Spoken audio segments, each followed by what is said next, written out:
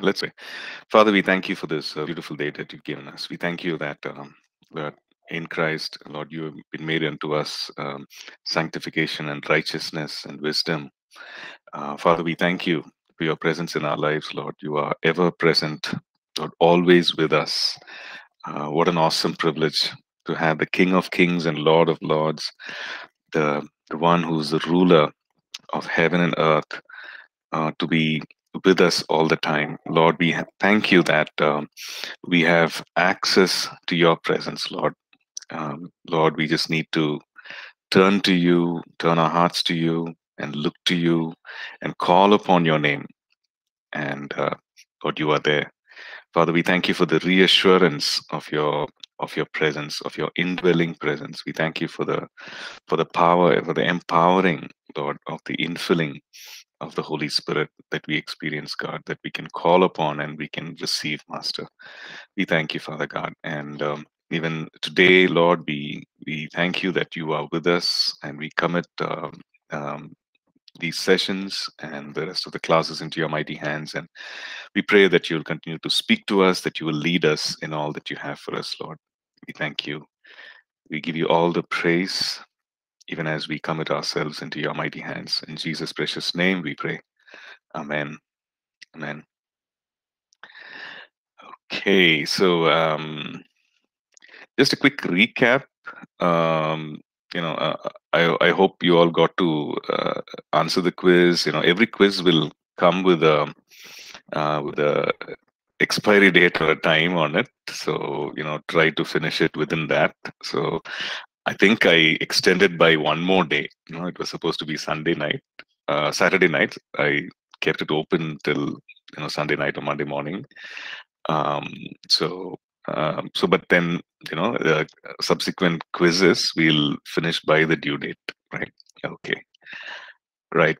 Um, okay, so we've been looking at the Holy Spirit across several across the book of Acts, right, in the book of Acts, and to get an understanding, like how did he move, what did he do, just for us to get an understanding of all that the Holy Spirit does, and all that he does, and all that he and right through church history, early church history, we see the wonderful ways in which he led, the supernatural ways in which he intervened in people's lives, and it's all amazing, right? It's some things are just so wonderful, and we know that we are living in that dispensation, right? And today we are living in that dispensation. So we can we can believe God, do the same thing in our lives. We can we can receive from him, and also be empowered, right, by the Holy Spirit to do the things that the early church did.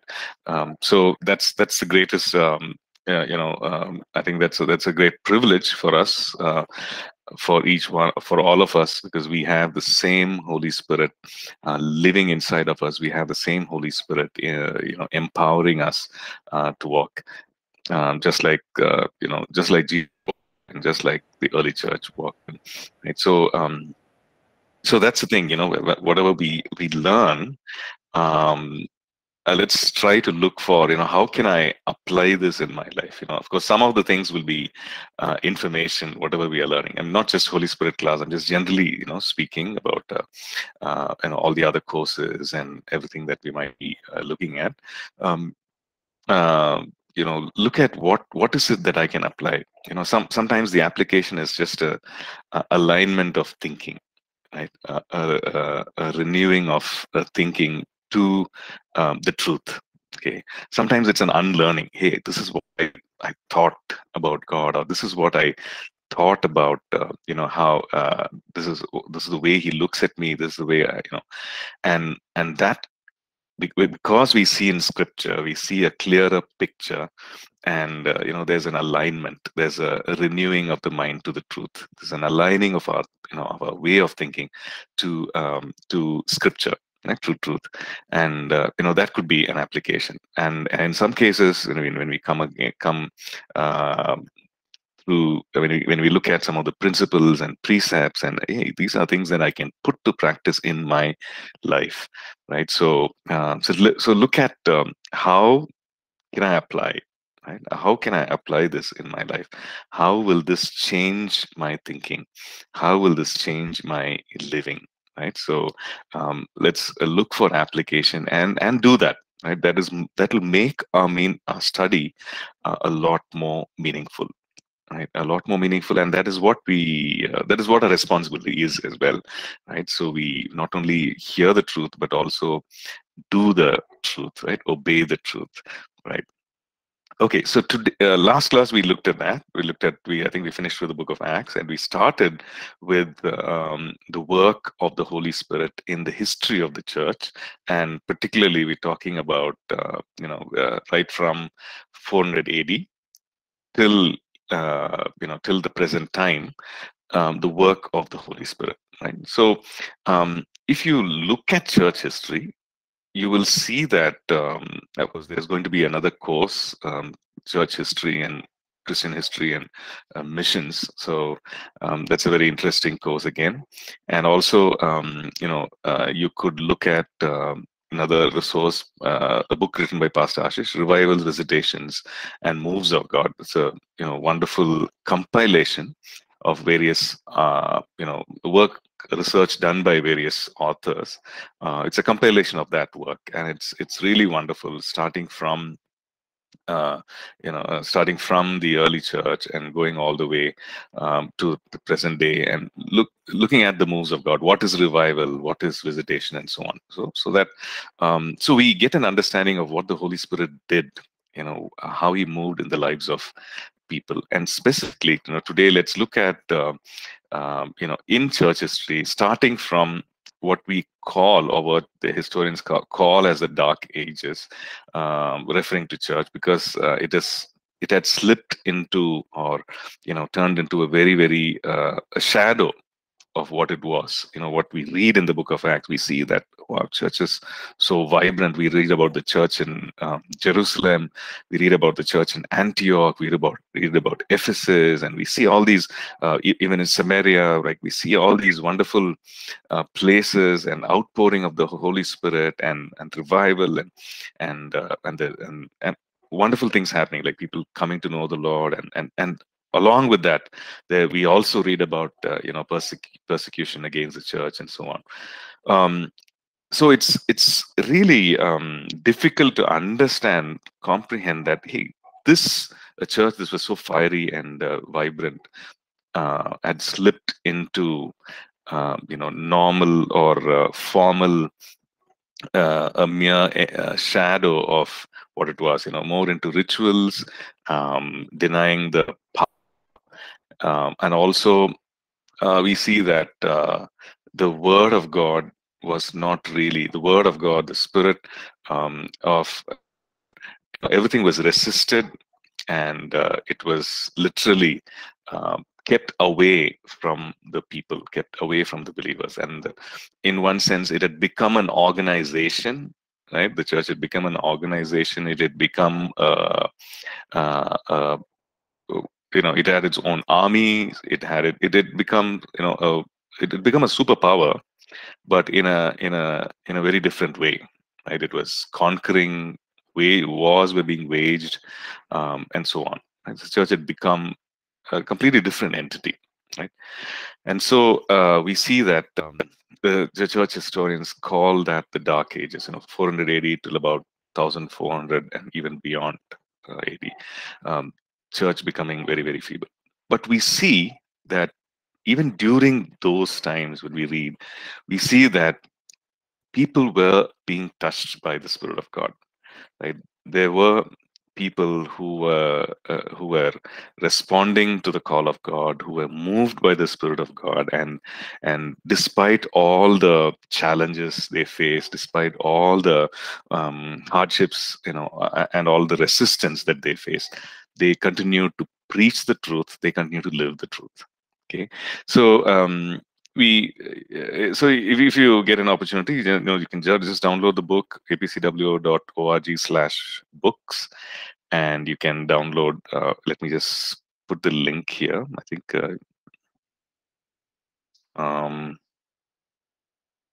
yeah, that's the link, and the title of the book is Revivals, Visitations and moves of God. Okay, so you can check that out for a very detailed. It's a good read, right? You can just go through a lot of information, though, so you can like go through it. Um, yeah. So anyway, so when we look at when we look at churches, we see that right from like 1400s, we see well, there are different people, and they are, they're pushing, they are moving, like John, the Jan Hus, as he's called, and then Peter Waldo, and John Wycliffe, and all these people who, before the time of Martin Luther. Right, we credit Martin Luther for the Reformation, right?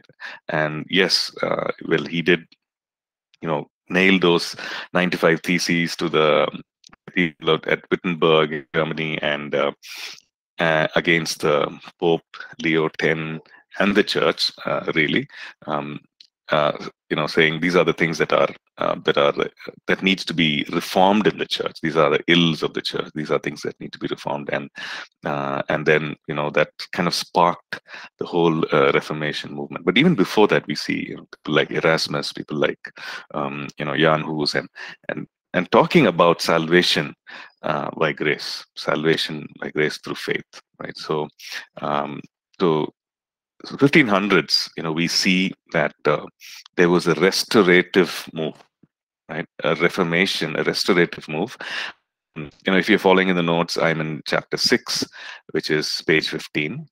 Right? So we see the restorative move, restoration brought by the Holy Spirit in raising up people who boldly proclaim the truth of Scripture, and bringing back what seemed to be hidden and lost to majority of the church.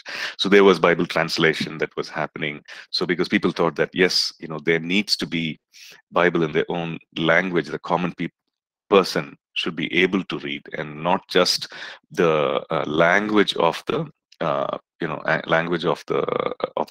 very educated, which was Latin in those days. So everything.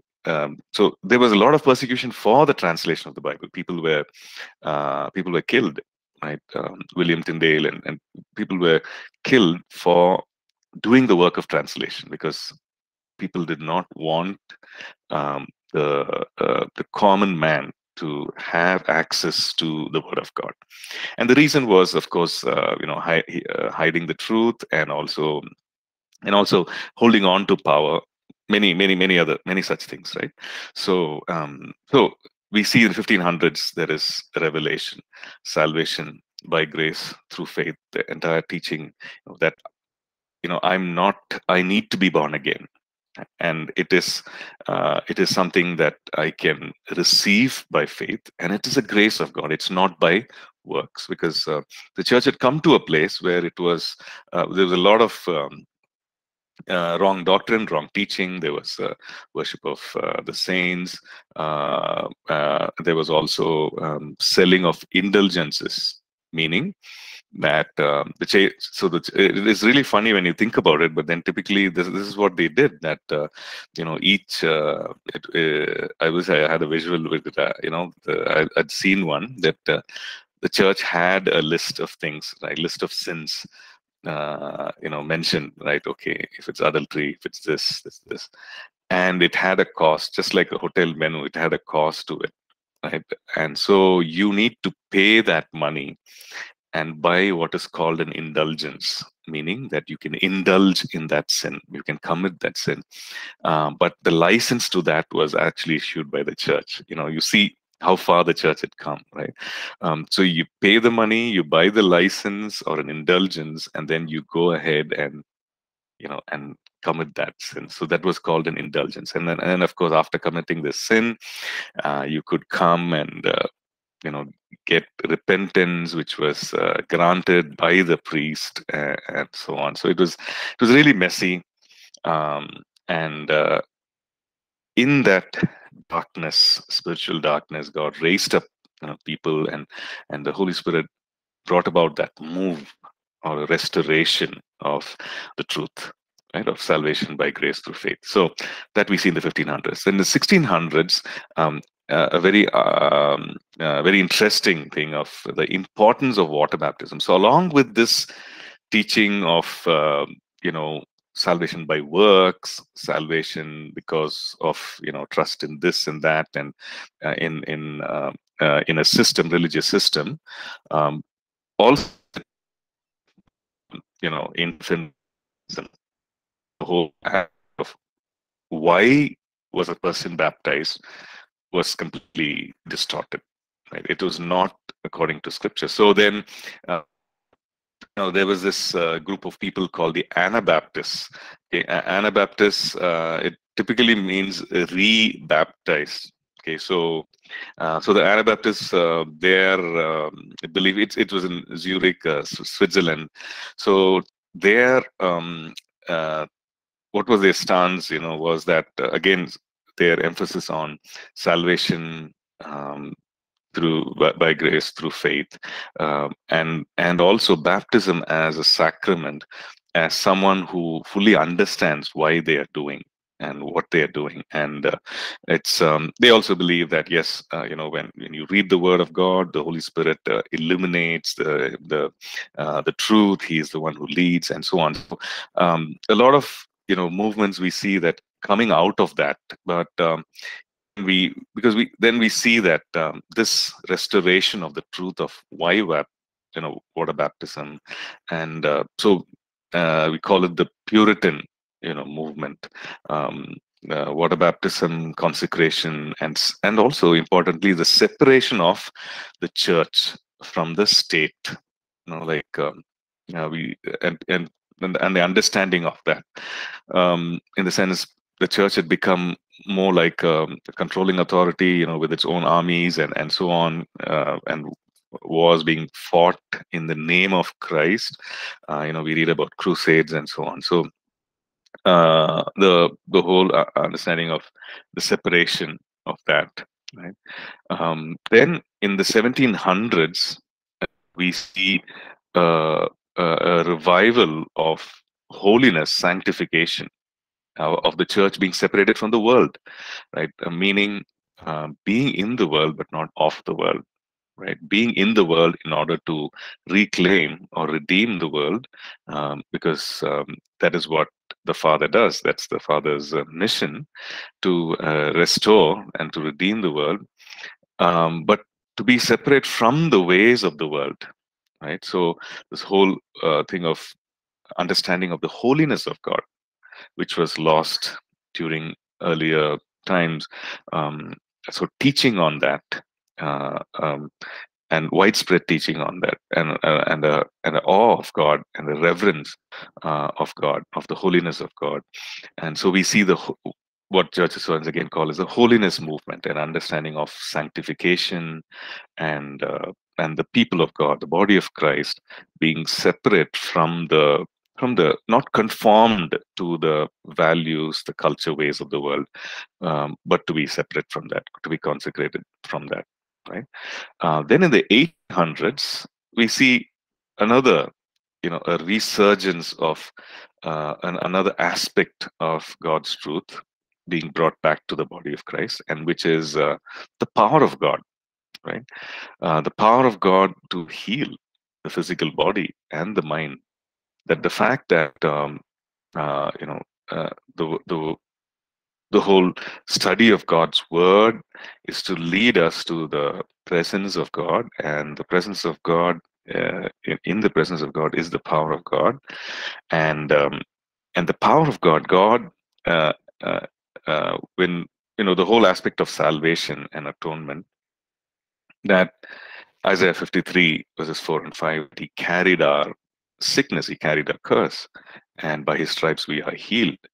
And the fact that salvation is not just forgiveness, but it also is the healing is a big part of it. So there was a healing, divine healing movement to minister the way the Lord Jesus ministered and to walk in his footsteps. So we see the Holy Spirit bringing back the truth. And there were, many teachers that raised up, who taught that revelation of divine healing, and we read about that. So divine healing movement.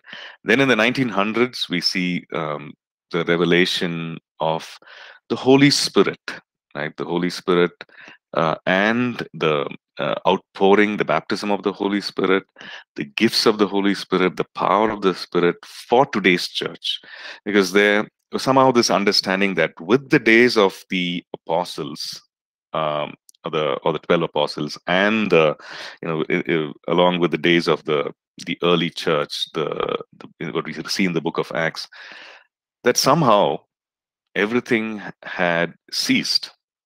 Like that kind of evangelism and that kind of move of God, the works of God, everything had come to an end. There was that kind of an understanding, and therefore there was no living in faith, expectation for God to move, or even praying, in those on those lines.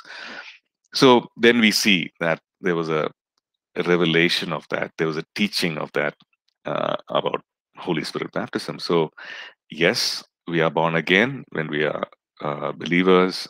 We are born again when we put our faith in Christ, and we are washed by His blood, and the Holy Spirit indwells us. We are sealed by His Spirit, as we see in the Scripture.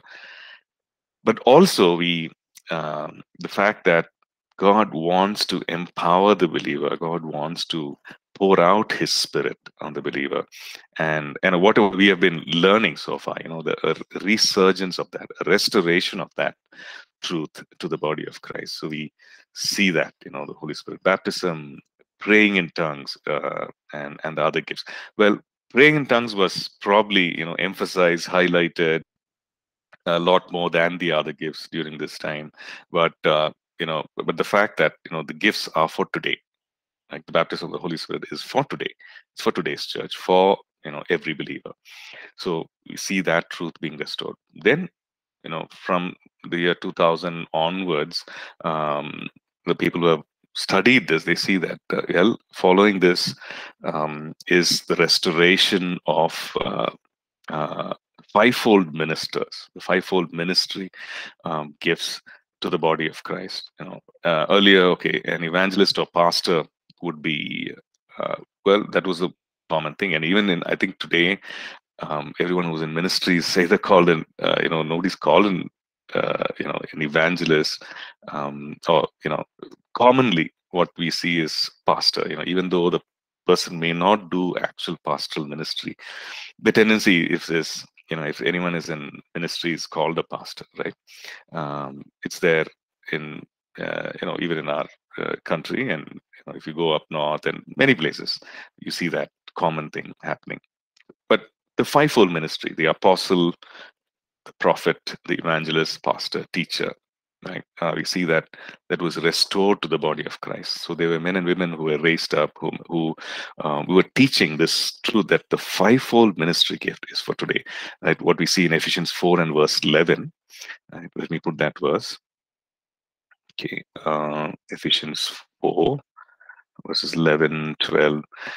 So we read about how, first of all, the fivefold ministry is listed there, and it is for the edification of the body of Christ. It is for the equipping of the saints to do the work of ministry, and so on. Right. So, the identifying that gift, if people and not stifling that in people, to allow people to rise up and to be released into that. Right. So we see that happening, and also, and in line with that, several things like the prophetic, the apostolic, being restored to the body of Christ. Of course, evangelism and the pastoral thing was always there, teaching also, but predominantly we see that being brought back. They are being apostles in the workplace, even carrying an apostolic anointing in the workplace, doing the work of ministry, while being in the workplace, and so on. So we see that being restored to the body of Christ. And then the other thing is very interesting, is the equipping of the saints for the work of ministry, right? So So the common understanding was, well, the pastor will do the work. I will support the church. I will do the other things. I will be a help. That there's nothing wrong, administrative help to the pastor. I'll be a deacon and so on. But he's the one who's called, because he's left everything and come. So he'll do the work, the pastoral work, the preaching, teaching, everything. He will do it. Whereas I will attend the church. Right? I will be faithful in attending the church, and this is all that I am called to do. This is what I will do.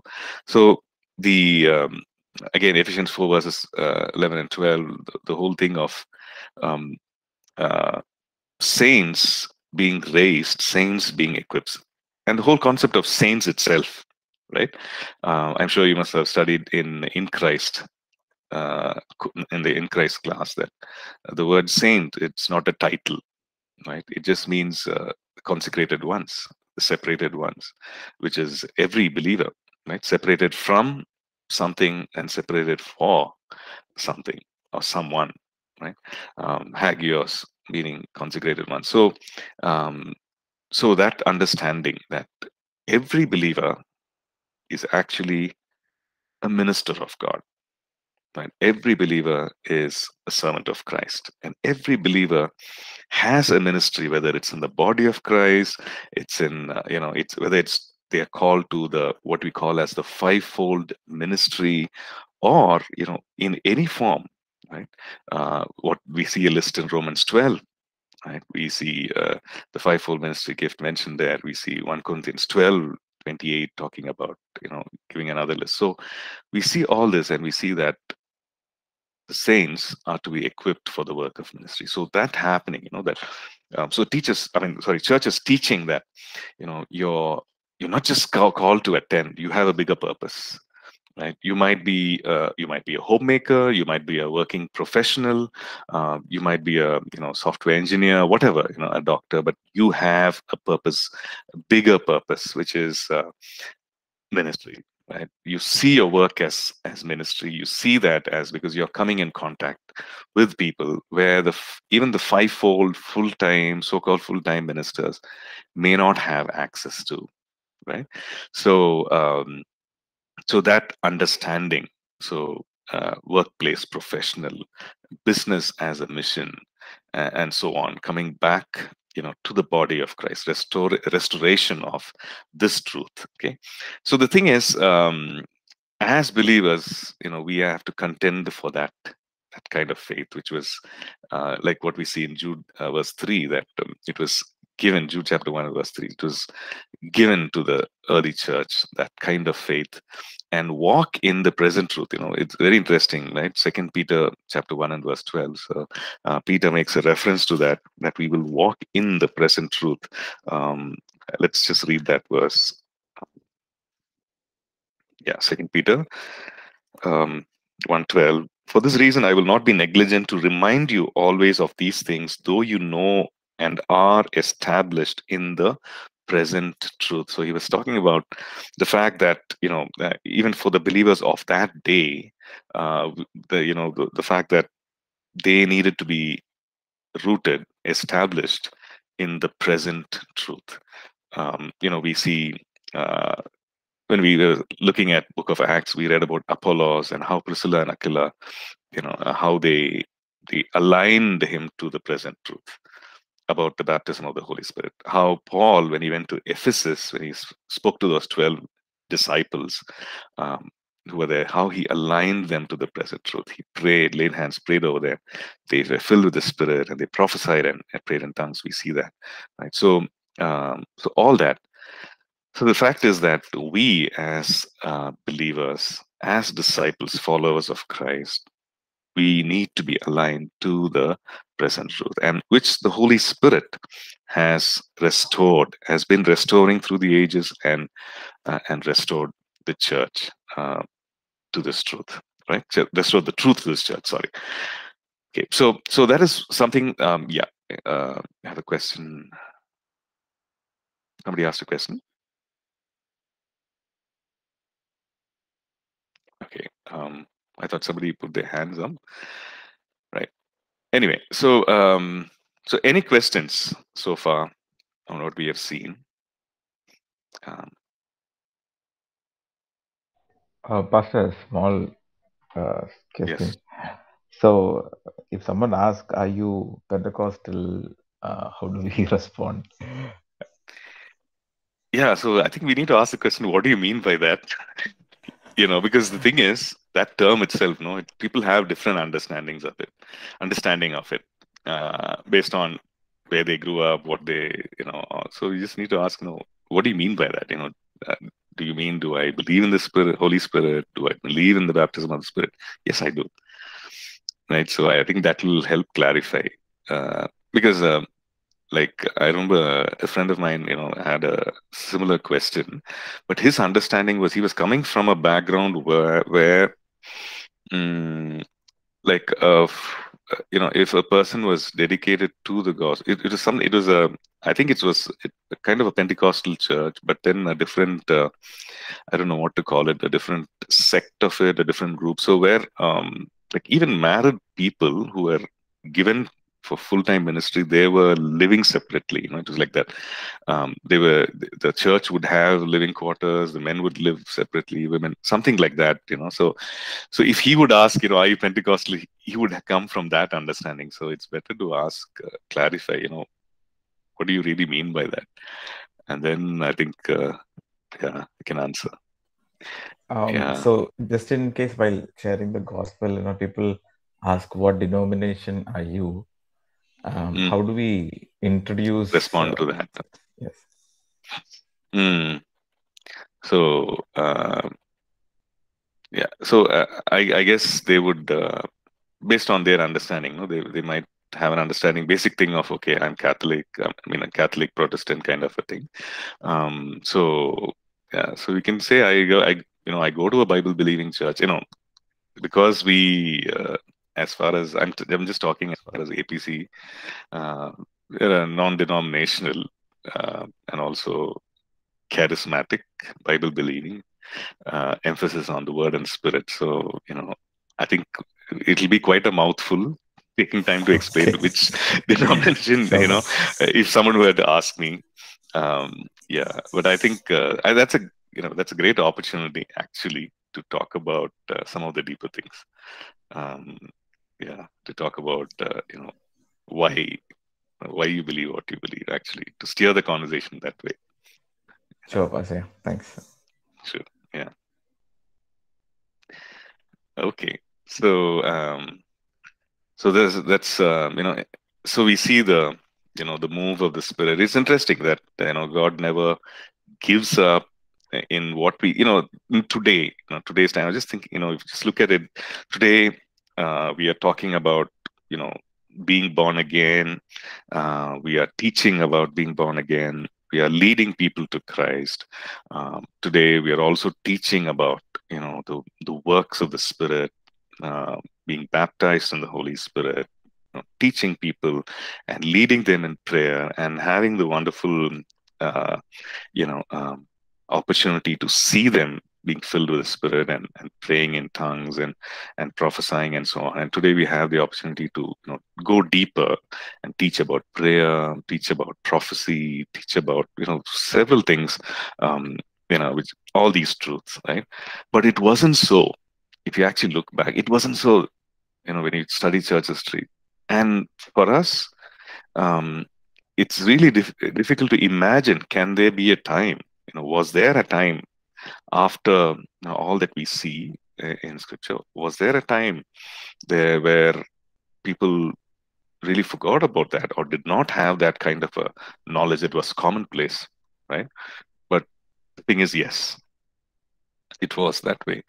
And but the Holy Spirit is brought back, right, restored, through willing people, through obedient hearts, you know brought back, to the body of Christ. And it's wonderful to see that, right? Okay. Okay, so let's move on to, the next chapter, um, which is, chapter 7 and, page 16. This is the work of the Holy Spirit towards a sinner. Okay. So we are specifically, looking at someone who, like, who does not know Christ, and and who is lost in sin. So we could call that person a good person, a noble person, but who does not have the knowledge of Christ. And the Holy Spirit draws that person. What is the work of that Holy Spirit towards such a person, right? So this is let's just read through some of the scriptures. And the first thing we see that the Holy Spirit convicts the world. This is the teaching of the Lord Jesus about the Holy Spirit in John chapter 16. And he taught. We looked at that earlier. But he taught about three things, right? That the Holy Spirit convicts the world of sin. The Holy Spirit convicts the world of righteousness, Christ's righteousness, and also brings a conviction about the judgment. Okay, so these three things he taught in John chapter 16, and let's read those verses. Okay, verse 8 says, "And when he is come," referring to the Holy Spirit, it says, "When he is come, he will convict the world of sin and of righteousness and of judgment." And then he goes on to explain, of sin, because they do not believe in me; of righteousness, because I go to my Father and you see me no more; of judgment, because the ruler of the world is judged. So he makes this statement. And then he also goes on to say that, in verse 13, of course, he's the Spirit of truth. He will guide you into all truth. He will not speak on his own authority, but whatever he hears, he will speak, and he will tell you things to come. He will glorify me, and he will take what is of mine and declare to you. And so he testifies about the Lord Jesus. He exalts the Lord Jesus. Right. So we see that. Okay. So so first and foremost, he convicts the world of sin.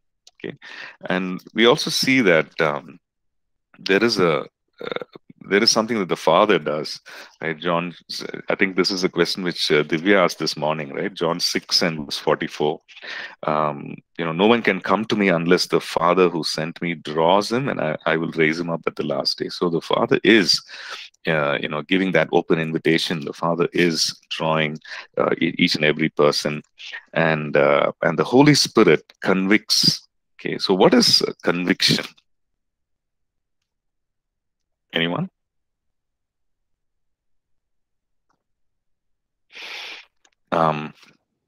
What is conviction? Making you realize that we have sinned against God, making us Okay, realize, or a okay, belief. Yeah. okay, realization. Okay, um, belief. Can I say strong belief? Right. So Yes. it's when you say conviction, it's something that you believe in very strongly. That it's not, you're not shaken. You're not wavering. So the Holy Spirit brings conviction about sin. Okay, that something is wrong. Okay, and that's the work of the Holy Spirit. So feeling guilty. Okay, Robert. So, yeah, Robert. So the thing is, we feel, as believers, even as not as believers, we feel guilty because we have a sense of right and wrong, and we have kind of, we are sensitive, our values and, the things that we hold dear, we are sensitive to that. And when we miss that, we feel guilty, that we have, missed that. Okay. But does the Holy Spirit make us guilty? Well, we don't see, because guilt, you can feel guilt and stay guilty and not do anything, about it. It need not always lead us to remorse and repentance, right? But whereas the work of the Holy Spirit is to bring in conviction, where a strong belief that, yes, what I'm doing is wrong, and the need for answers. How can I come out of this? And also to and a very strong desire to come out of it, right? So that's the thing. Yeah. So yes, we feel guilty when we are sin, when we sin, sorry, as believers, it's part of that guilt and shame because we have missed out, and we see that guilt, shame, condemnation is a it's a emotion of the flesh. We feel that, and also it's also a work of the enemy when the enemy brings in shame and condemnation and lies, right? Okay. Okay, so we see that he convicts the world of sin. Okay, when we look at Acts chapter 2 and verses 37, after after Peter shares, right? Peter is filled with the Spirit, and then he stands up, he shares the message. We see this response. Um, Now, when they heard this, verse 37, Acts chapter 2, verse 37. Now, when they heard this, they were cut to the heart. Okay. So something pierced them. They were cut to the heart and said to Peter and the rest of the apostles, brethren, men and brethren, what shall we do? Okay. I know we need to do something. What shall we do? Okay. Looking for steps to come out of that. What shall we do? So that is the work of the Holy Spirit. He was present there, and and then Peter goes on to say, repent, change, and let every one of you be baptized in the name of Christ, and they follow through. He also gives instruction about the Holy Spirit and so on, right? So convicts the world of sin. He also convicts the world of Christ's righteousness, right? The righteousness of Christ. He brings an understanding and a conviction about Christ, about the righteousness of Christ specifically. That's what we read about righteousness. Convicts the world of righteousness, and we can always also say that he convicts the world of what is actually right, and what is wrong. So what is right? That standard of righteousness says, because I go to my Father and you see me no more, and convicts the world of judgment, of things to come, the consequence of their actions. Now we might say, okay, the person is just going free. They're not, aware of it at all, and they're just enjoying the, being in sin, having a sinful lifestyle, walking in rebellion. Yeah, that may be so. That is the typical condition of someone who has turned their back on God, or someone who is ignorant of God, right?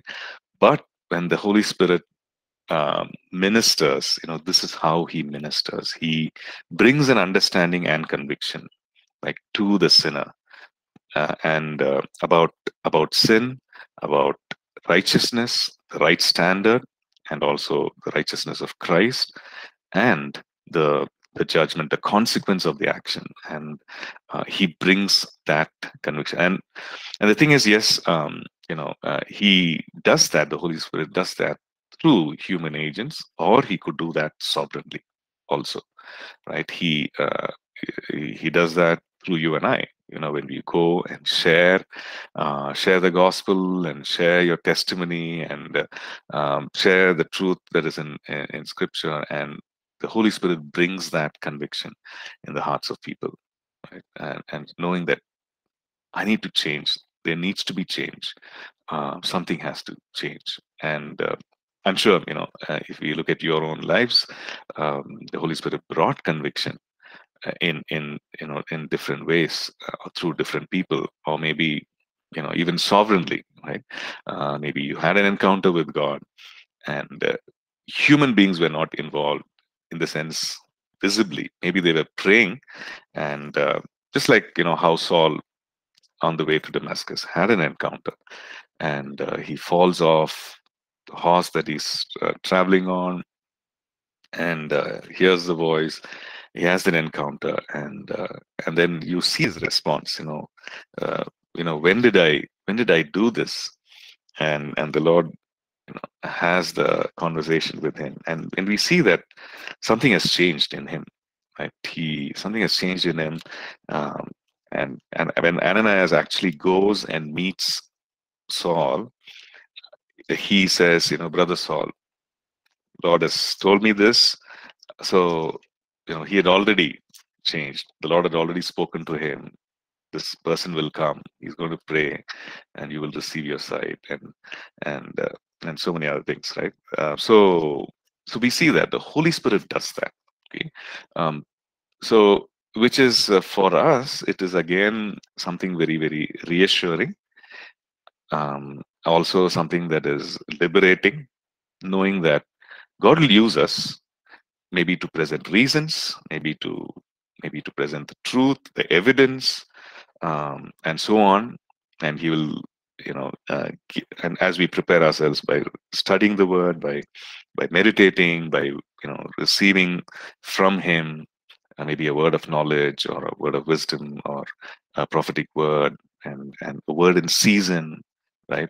To share to the person, He might use all of that, but the work of conviction is by the Holy Spirit. So that's really pressure off, saying that, okay, I will deliver, right? I will go, I'll deliver it in the best way possible, making sure that it's clear, and so on.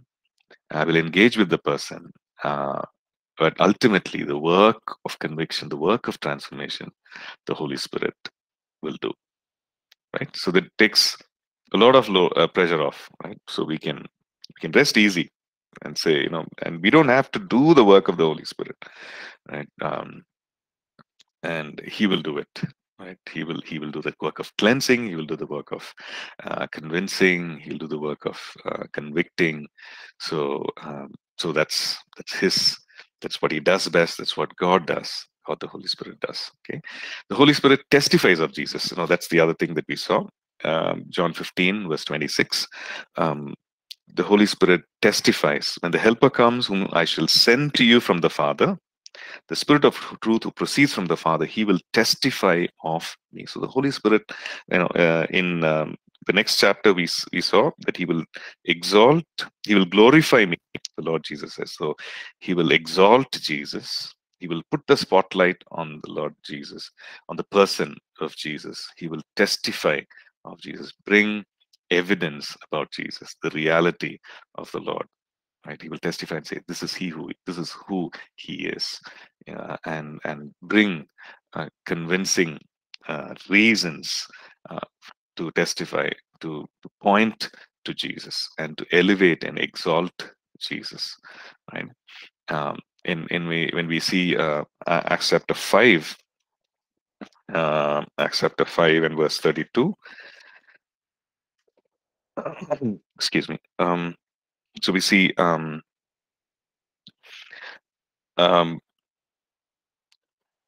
so let's just read from verse 29 onwards. Peter and the other apostles answered and said, "We ought to obey God rather than men. The God of our fathers raised up Jesus, whom you murdered by hanging on a tree. Him God has exalted to His right hand to be Prince and Savior, to give repentance to Israel and forgiveness of sins. And we are His witnesses to these things. And so also is the Holy Spirit, whom God has given to those who obey Him." Right? So He's saying, we are witnesses to these things. The Holy Spirit is witnesses to these things. So the Holy Spirit is given to those who obey Him, and the witness testifies. Right? The Holy Spirit, being witness to these things, testifies. The Holy Spirit is God, because He knows all things. And here specifically, the scripture talks about how He's the witness of all things, and He does the work of testifying. Okay, 1 Corinthians 12 says, "No one can say that Jesus is Lord except by the Holy Spirit." Right? Says, while talking about, again, he's talking about gifts. He's talking about the idols that were there in the land, and he's saying, "Therefore I make known to you that no one speaking by the Spirit of God calls Jesus accursed, and no one can say that Jesus is Lord except by the Holy Spirit." To really say that Jesus is Lord, now that's the work of conviction, and that's the work of testifying and witnessing that the Holy Spirit brings about. And so the person is able to say, "Yes, Jesus is Lord." Okay, so so this is something that we see as the ministry of the Holy Spirit towards a person who's ignorant, who is who's rebellious, who's turned his way away from God. Okay, who's a sinner. Okay, so we'll stop here, and then we'll take a break, and we'll come back. Right. Thank you.